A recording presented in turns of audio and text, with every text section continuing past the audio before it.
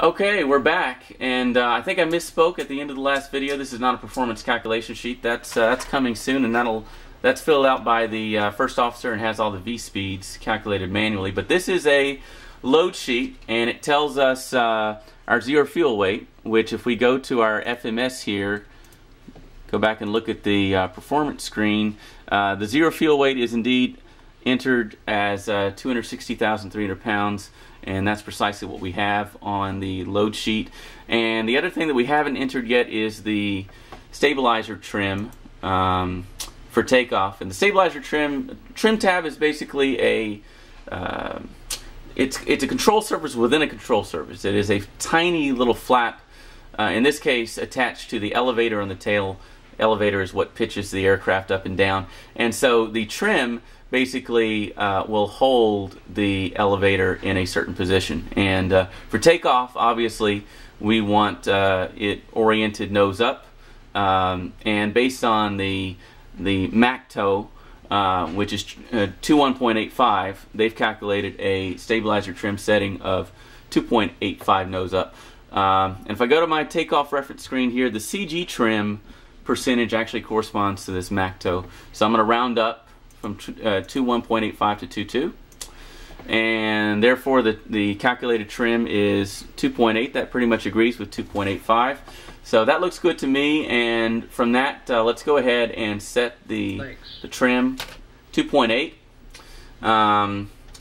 The trim is actually set here in the center console. It's this little lever here, but right now all of the control surfaces are immobile because they're all controlled by hydraulics, and the hydraulic pumps for the stabilizer trim, the center pumps are responsible for their operation. So I'm going to turn on both central hydraulic pumps and then bring up a zoomed in view of the center console. And the stabilizer trim reading is right here. You can see it's a little bit under 2.5, so I'm just going to increase it to 2.8. There's the PCS, so let's go ahead and compare. We have V1 124, VR 129, V2 139. That looks right to me. Looks great. Let me take a look. Okay, my numbers agree. And the numbers do indeed agree. And I think that's good enough for the trim. So we're going to get out of this and then go ahead and turn off the hydraulic pumps. We turn them on from right to left, and so I'm going to disengage them from left to right to prevent hydraulic fluid cross-feeding. And that looks good. So let me get out of the FMS and let's concentrate on the cockpit for a few moments here.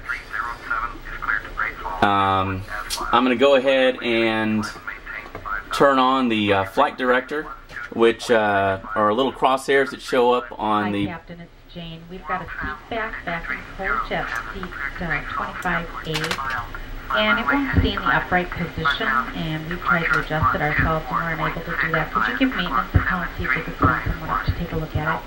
Thanks. Okay, so the flight attendant stopped by and apparently said there's a problem with a seat back or something like that, so we're going to have to call into maintenance and do that very quickly, so I'm going to abandon what I'm doing. Okay, we'll make that call in a second. Alright. Let's see if I remember the ground frequency for that. I think it's okay. And I think we want to report a seat back. Jet set line. It's Jet set 266. Jet set 266, go ahead. We're having a problem with the seat back in 45 Bravo. Could you send somebody over? Okay, we'll send someone over right now. Thanks a lot. Okay, before we were rudely interrupted, I think I was going to turn on the flight director. The flight director are basically crosshairs, vertical and horizontal crosshairs that basically guide us when we have manual control of the aircraft on the primary flight display here on the artificial horizon.